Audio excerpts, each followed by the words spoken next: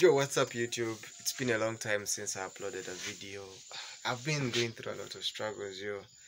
This black soldier thing, my friend. I remember I have spent the last 1 month trying to figure out my love cage. It has really been a really hassle, right? Really hassle. So every time I put flies in, they die the next day. They 10 to midday, you see very many of them in the net. And then after that you see that they all die. So I've been trying out different things. But one of the basic reasons why I found one of the basic reasons just 2 days back, it was actually the net that I was using. The net was too thick.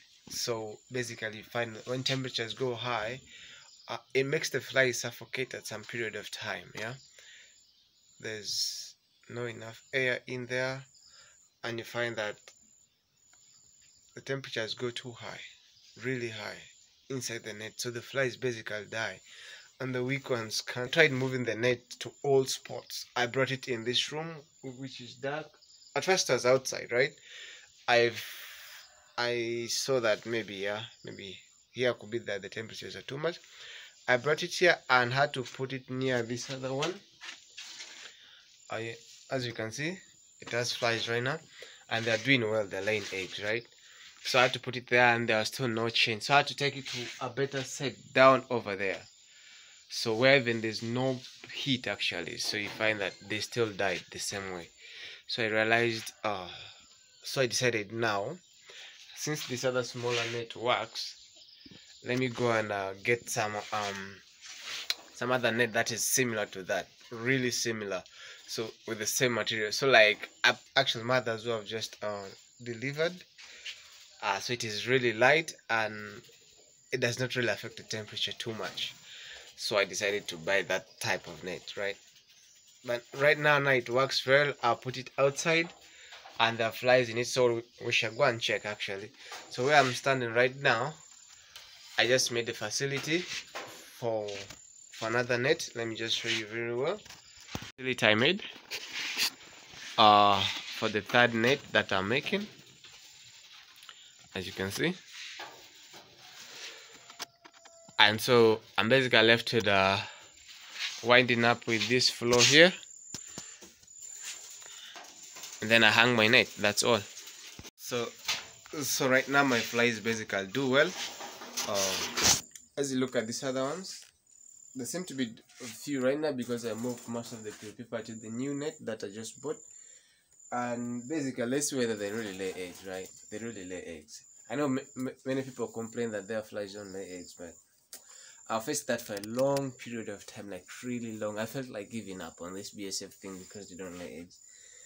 But finally, I found the square root, right? I found the square root. So, as you can even see, there are some eggs on the net. I don't know whether you can see. Look at that. These are eggs on the net. So they are beginning to lay eggs anywhere. So basically, there's good mating in here, and hopefully now I can get the best. So let me just try to open the net. So let's try to get one of the eggs and we see what's really happening here. Which one should I pick? Let me pick this old one. So there are two one day in the net already, but you can see there are eggs already, right? Let me just show you the eggs. So let's check the eggs. I don't know whether you can see them here. My egg is done. As you can see, I think here the light is not proper. Let's move somewhere darker.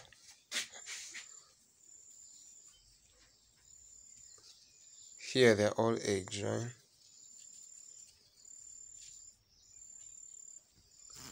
Now I want to take you to go and see the other love cage. So this is going to be the third one. Basically now I can say I'm advancing here.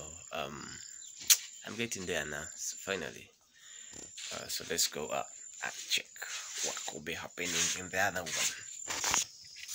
So guys, we are here in the third net. As you can see. Let me just show you very well. Now here they're not dying like as fast as I thought. So Look at this. So the flies are basically yet emerging, and so how I set it, you can look at this setup. I just had to hang it. I had to put some platform down there, put them over it, and then you can see this is my dark cage. Okay, so this is my dark cage, right? This is my dark cage. So what I had to do is I had to make a hole in the front there, so that flies that emerge just see the light from the net.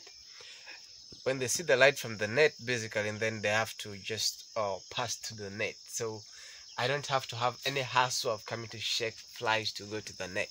So basically, from the dark cage, they just emerge direct and go to the net, right? I think the system is more soft.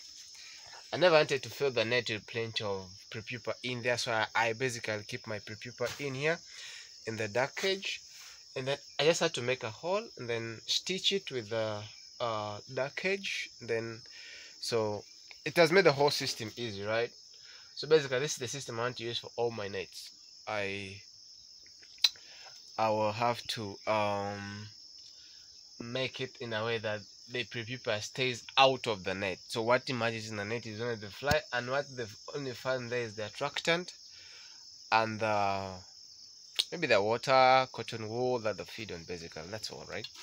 So guys, thanks for watching. I'll be coming up with new videos very soon about how the new attractant that I use, and how effective it is, there are a lot of things I've gone through. So in this period, I have a lot of advancements right now, so I am happy right now, very happy right now.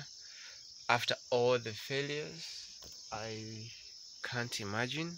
It has been long failing, and you know me, basically it has been trial and error, right?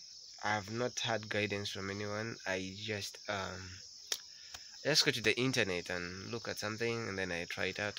So, and that has helped me gain a lot of experience in this. So I feel confident now that I can kick on, right? Every farmer out there. So basically right now we keep fish. So hopefully by this month, and then I begin feeding my fish this. I wanted to make it to a bigger scale so that I'm able to sustain the fish feed need in the farm. So I think I'm not ready to go, right? Hit that subscribe button. If you're ready for this journey, just hit that subscribe button and see how we move. I've new units that I've constructed that I'm here to show you, but right now we're gonna to do something different. So let's see. Every student out there, like people in the university think this is not my job, I'm not supposed to deal with waste. So I really have to make it challenging this time, right?